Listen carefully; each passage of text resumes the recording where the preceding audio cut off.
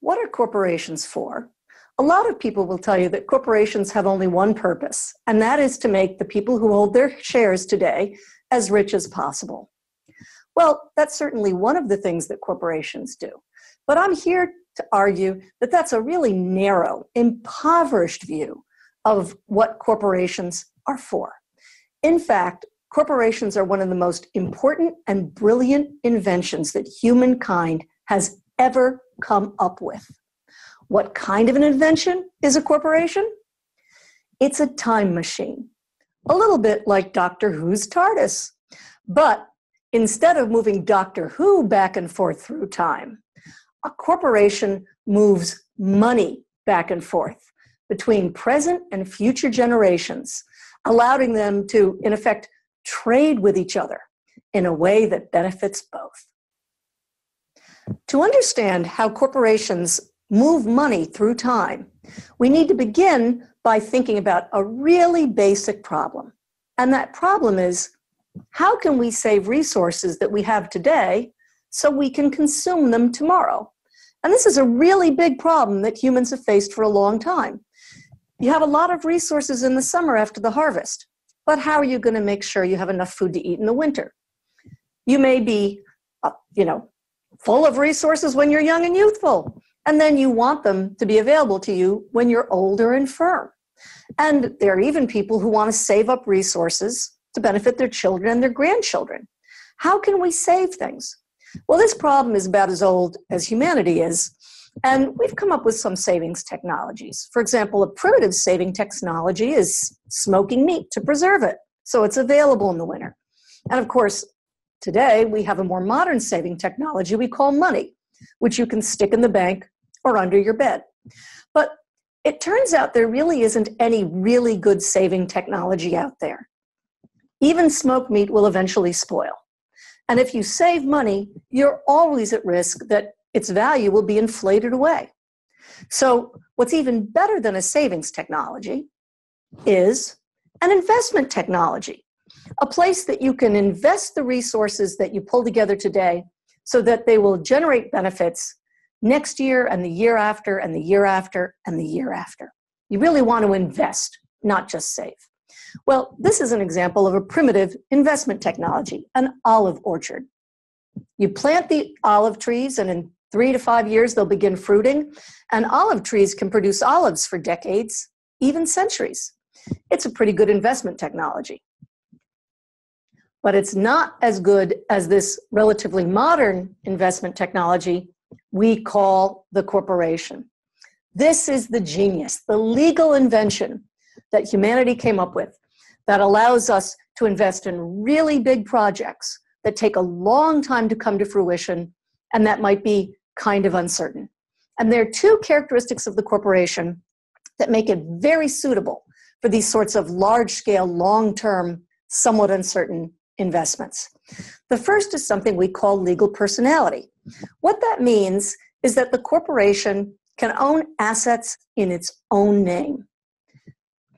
The things that belong to the corporation are the corporations, and they don't belong to any human being. Just because you own stock in Apple doesn't mean you can waltz into an Apple store and take an iPad. The iPad belongs to Apple Company until you buy it. And legal personality is essential for corporations to be able to make long-term investments because legal personality is what keeps human beings from sucking assets out of the firm. So here we have a simple diagram of a corporation. As you can see, the corporation has as an asset a pile of money. And the money may have originally been contributed by the shareholders, shareholder 1, shareholder 2, and shareholder 3, the little blue circles beneath our boxy corporation. And the corporation may be managed by the board of directors. But in a modern corporation, neither shareholders nor directors can take assets out of the corporation willy-nilly. Once shareholders contribute money, they only get back dividends if the board agrees to pay them, and the board itself is constrained from taking assets by the fiduciary duty of loyalty. So we have here a great invention that allows us to aggregate large amounts of money from lots of different shareholders and then sock it away. Sock it away for how long? Well, for a very long time indeed.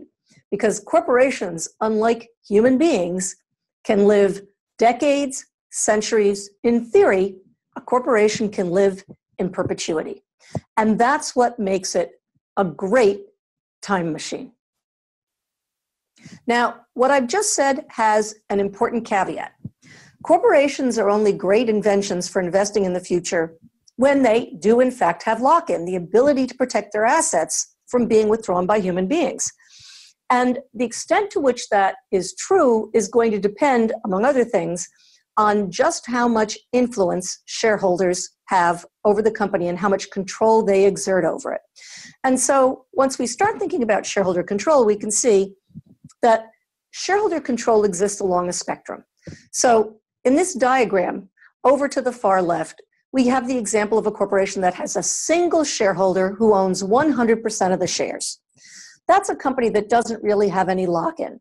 The shareholder owns all the stock and completely controls the board of directors and can cause that board of directors to pay out all the corporation's assets in the form of a dividend at any time.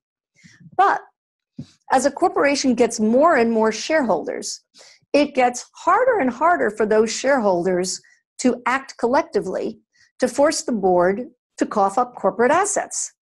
So by the time we get to a classic public company with dispersed shareholders, which is almost all the way over to the right, we'll see that the company has a good deal of lock-in. If the board of directors thinks the company should hang on to its assets to make a long-term investment, the board of directors controls that decision. And of course, there are some corporations, particularly nonprofit corporations, that often have no shareholders at all. And those nonprofit corporations have very strong degrees of lock-in. They can aggregate assets and invest them in very long-term projects, safe in the knowledge that no human beings are going to have the power to show up and demand that the project be stopped and the assets be distributed.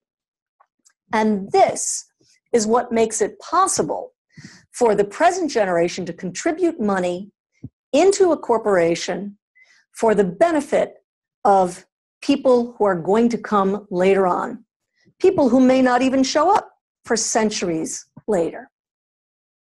And here's a wonderful example. This is the Cathedral of Milan, one of the most beautiful pieces of architecture I've ever seen, in the center of the city of Milan in Italy. And the Cathedral of Milan has been built by a corporate entity, the Veneranda Fabbrica del Duomo di Milano, which began this project in 1386. This corporate project has gone on for more than 30 human generations, thanks to the corporate form. Here's another example of a long-term project that's being pursued by a corporation, Oxford University. This is a photo of the inside of Oxford's Great Hall in the new college, which was founded in 1379 and is still going strong. And there's an interesting story that goes along with the Great Hall. If you look at the top, you can see that beautiful wooden ceiling, and it's held up by massive oak beams.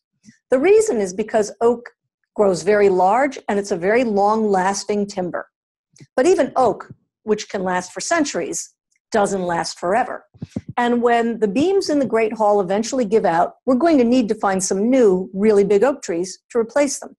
So there's an interesting little, somewhat mythical story that goes along with the Great Hall in New College. And the story is that when the college was founded in 1379, the founders planted a grove of oak trees, planning to have them available 400 or 500 years later when they needed to replace the beams in the hall. Well, I want you to know that the archivist at New College has corrected this myth. The oak trees were not planted in 1379. They were actually acquired in 1441. And then New College hung on to them until the beams were finally used in 1863. So let's be accurate. The trees were acquired merely 440 years before they were actually used. But that's a great example of the way corporations can pursue long-term strategies and preserve resources over long periods of time, even though I'm pretty sure that somewhere in that 450, 460 years, there were human beings who would have preferred to cut those trees down and sell them. but they weren't in charge. The corporate entity was. So far, of course, I've been talking about nonprofit corporations, though. And although nonprofit corporations allow the present generation to invest on behalf of future generations, that does presume that the present generation has a certain degree of altruism toward the future, that they want people who live in the future to have benefits. And of course, there are altruistic people, as we can see from Oxford University and from the Veneranda. But not everyone is altruistic. So you can imagine two cave people. Our cave woman on the right is envisioning a future that's green and lovely and technologically advanced. And she's willing to make investments today to bring that future into existence. Our caveman on the left, he's a little less altruistic. He's perfectly happy to burn and eat everything in sight and leave nothing but a wasteland for future generations to come. And since real people are somewhat altruistic but not perfectly altruistic, wouldn't it be great if we could find a way to allow future generations to pay present generations to make the kinds of investments that can produce such wonderful benefits like Oxford University and the Milan Cathedral? Well, it turns out we actually have invented a way for those future generations to compensate present generations for making investments. And we did that by inventing the public corporation with shares that are widely held by members of the general public, and importantly, shares that are transferable on some kind of a stock exchange. And once you have a public company with transferable shares, we now have a time machine that not only allows the present generation to invest for the future, but also allows future generations to pay the present generation to do just that. And it hinges on this notion of transferable shares. So if you're older and you own a share of stock, you know you're not going to be hanging on to it for very long, maybe a few years. And so if it weren't for transferable shares, you wouldn't want the company to make any long-term investments. But once you know that you can sell your shares to somebody younger, then you say, well, I'll be willing to make an investment as long as it raises the stock price today, because in effect, I'll be compensated for the profits that the stock market thinks the company is going to make years or decades further on.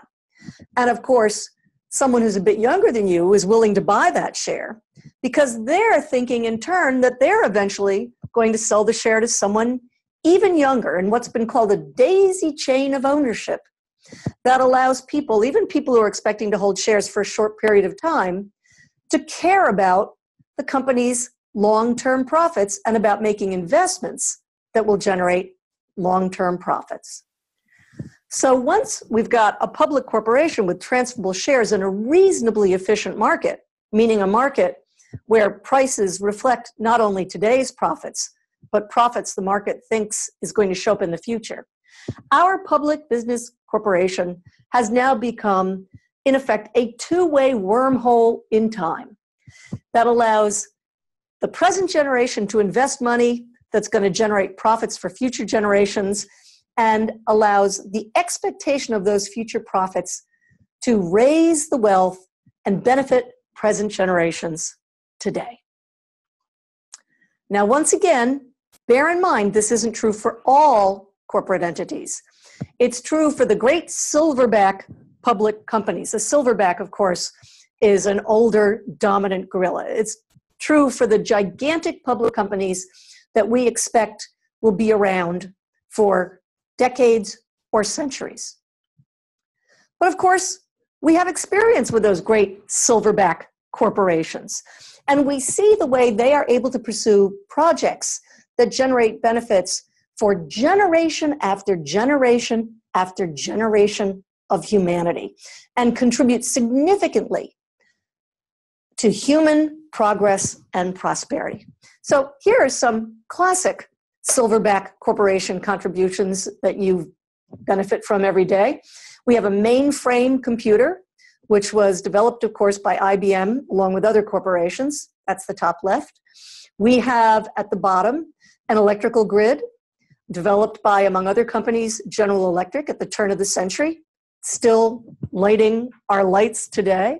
And we have the development of the electric elevator up on the upper right-hand side, done by Otis Elevator Corporation and Siemens. And by the way, an electric elevator is both very difficult to design. It took decades to come up with a safe one. And it's also essential to our present-day standard of living. No electric elevators, no skyscrapers.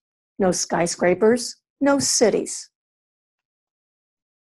And today, large companies are still pursuing projects that are much more likely to bring benefits for future generations than for their present shareholders. So up at the top, Osiris is pursuing stem cell therapies and actually has treatments for breast cancer in clinical trials today based on stem cell therapy principles. Google at the bottom left is developing the self-driving car. I can hardly wait to get mine. And on the right-hand side, we see companies like SpaceX that are actually pursuing space exploration and interplanetary travel.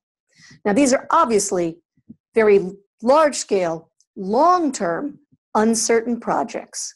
But if they succeed, the social benefits will be enormous and will last on and on into the future. But there is one problem.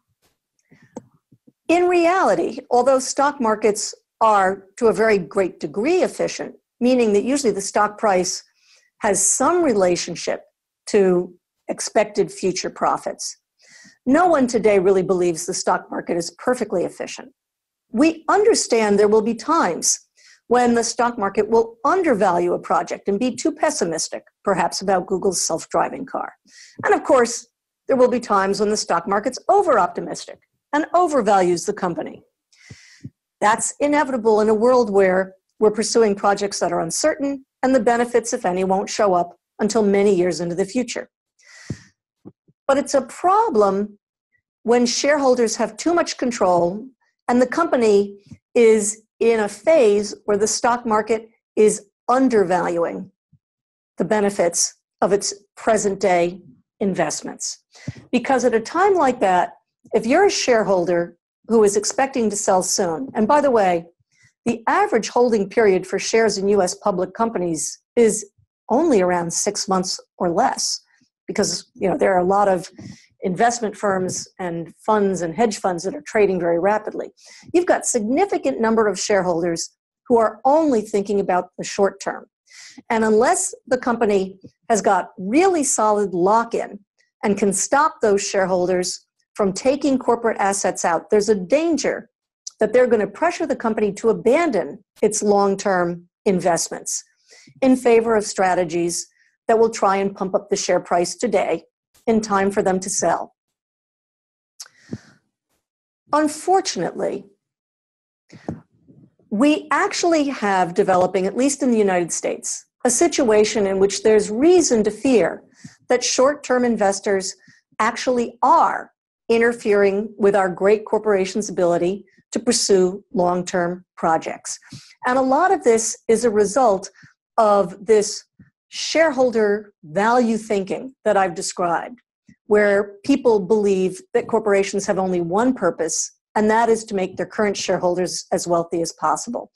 Based on this premise, we've seen a number of changes in federal law, in the tax code, in SEC regulations, in the rules that apply to pension and mutual funds, that have encouraged companies to give more and more power to activist shareholders, so-called activist shareholders, and allow them to pressure boards.